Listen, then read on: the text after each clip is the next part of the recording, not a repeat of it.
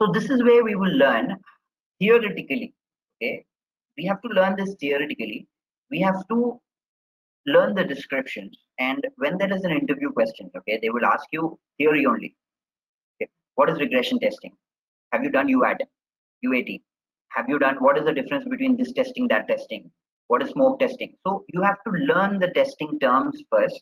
You have to imagine that this is how the testing is. Okay, this, if I do this, then this is called as smoke testing. If I do this, this is called as UAT testing. So this is why we will learn theory, and then we will implement the same thing in Workday when we are performing transactions. Okay, so what is manual testing? Manual testing is a type of software testing where testers manually execute test cases without using any automation tool.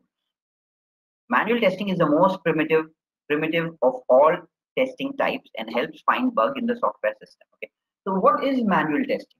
Manual testing means somebody like a human, okay, like us, we will sit on the system, we will log in into Workday, we will do something manually, we will log in and check. Okay, if basically logging into Workday itself is a testing. That is one test case. Okay, whether I'm able to log in into Workday or not with the username and password, that is one test case. So when I try to do it manually by myself without having, by using laptop and mouse and my fingers and my brain, that is called manual testing. Okay, I'm not using any other tool. There are so many other automation tools which are available. If you just type the code and if you run the script, automatically it will log in. You don't have to do anything. You just have to run the script, leave the system mouse idle, and you can go out. Okay, and come back after 2 hours. The script will be running, the test cases will be executing. That is automation. Okay, but when we talk about manual, we will do it ourselves by manually. Okay, so any new applications must be manually tested before it's testing automation. Very true. You cannot Workday. Okay, if you join a company which is implementing Workday newly, the company will always expect you to do manual testing. It will not directly start writing scripts and do automation testing. No, they will need you for sure. They will ask you to do manual testing. Okay. After that, the automation team will come. They will write the testing. They will see you first. They will ask you, okay, how did you do this? What are the steps you followed? How did you navigate to this page? When you tell them this, they will write the code and they will run the script. That's when automation will come in. Manual testing requires more efforts, but is necessary to check automation feasibility. Very true. Manual testing requires more effort. Exactly. Since we humans are doing this, okay, so manually we have to put lots of effort, and it's a time consuming process. You cannot expect in a minute or 2 minutes or 3 minutes or 5 minutes for one test case to get over. It will take minutes, 15, 20, 30. Few cases will take 45 minutes, one case. Okay. But whereas automation, you don't have to do anything. You just have to write the code. Once the code is written, that's where your effort will be there. You just have to press enter, and that's all. The script will run automatically, will do everything. If there is any error, it will stop. Okay, it will stop, and that's where you can know, okay, there is an error there. Manual testing does not require knowledge of any testing tool. Very true. You and me, as a manual testers, as a functional testers, we don't need to learn automation. We don't need to learn JavaScript, Selenium, Protractor, Maven. Okay, we just need to learn Workday as how the functionality, how the transactions are done in Workday.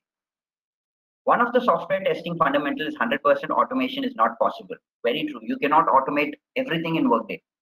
There is no chance you cannot do 100% automation. For sure, manual testing is required. How to perform manual testing? Read and understand the software project documents and guide. Also study the AUT if available.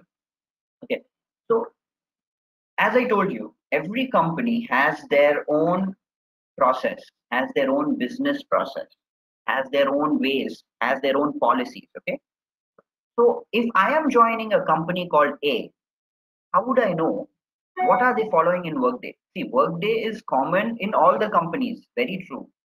Okay, navigation is common, options are common, fields are options, but the steps, the policies, You will have, it will change company to company. That you can learn only by the documents which they give you. When you join a company, for sure they will give you a guide, they will give you a configuration workbook. Remember this word, configuration workbook. This is common across all the clients, all the companies which use Workday. They give you a configuration workbook which has all the information related to how the Workday was configured in that company. Okay, so with that guide, with that document, with that configuration workbook, you will know what is implemented, what is added in Workday in this particular company. Draft test cases that cover all the requirements in the document. They will also give you basic draft test cases. Okay, the company who implements, okay, you and me will not do implementation. We will do only testing. Okay, so there's a separate company like Accenture, Deloitte, okay, KPMG. So these guys do implementation. So when they do implementation, in order to check if they have done the right job, they will do a testing. So that testing is called as implementation testing. That's a QA side, okay, quality side. Once the quality side is over, those basic test cases will be given to the client. Those test cases as a sample test cases will be given to you and me when we join a company to understand that this is how they follow. The company is following these types of steps. Review and baseline the test cases with team leads and client as applicable.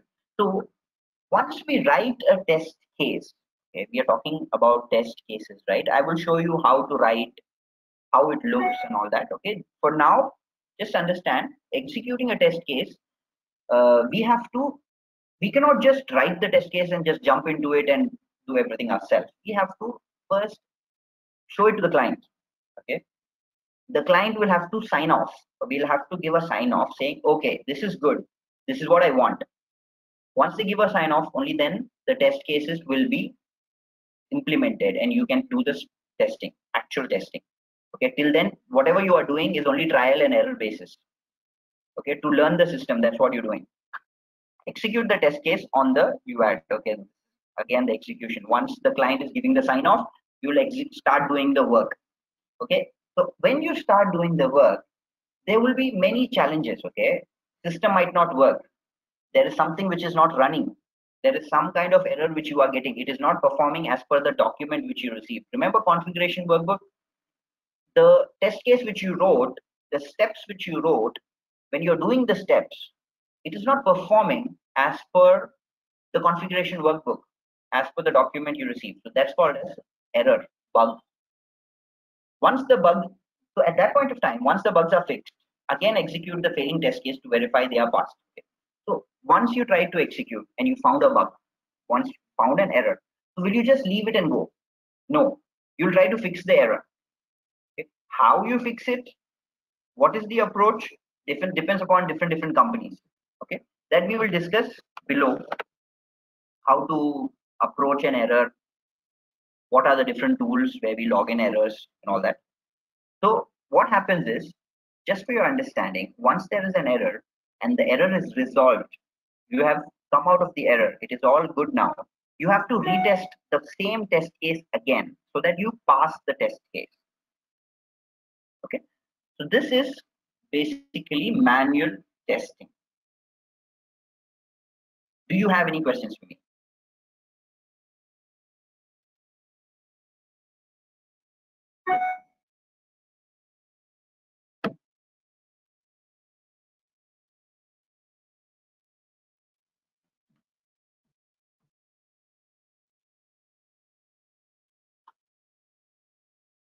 Okay, so Rajni, do you have any questions for me? No, Mohammed. Okay, organizations. Okay, we will learn how to group the organizations. We will learn what are the different organization types, and then we will learn about how do we use and where do we use these organizations, and then we will see a demo as well. Okay, in Workday, and we will have a little bit of discussion on this theory of manual testing. Okay, we'll have a little bit of discussion on this as well. Okay then, Rashni and Mohan, thank you for your time.